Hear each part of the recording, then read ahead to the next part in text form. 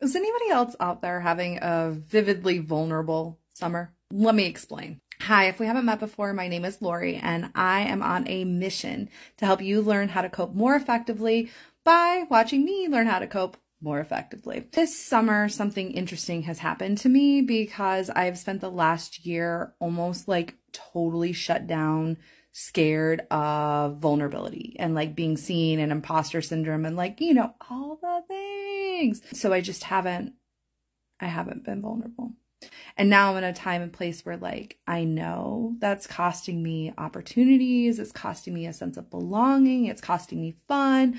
I'm tired of paying the cost of avoiding my vulnerability. I mean, honestly, even as a psychotherapist, vulnerability for me is like, tough. It's tough. It's just a tough thing. But I also know that it has great value, which is why I'm like, you know what? We got to get off